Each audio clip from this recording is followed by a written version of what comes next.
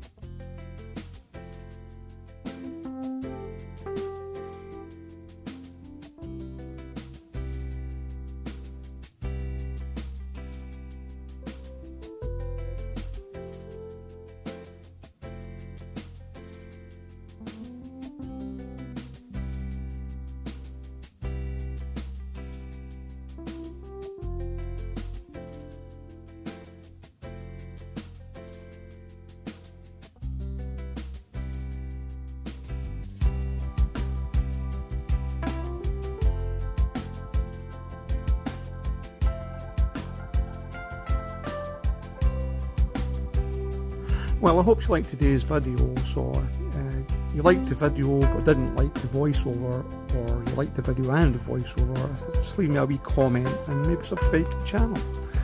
And if you can come up with any ideas of maybe runs that you would like me to do, then just drop me a note. Okay, right, bye.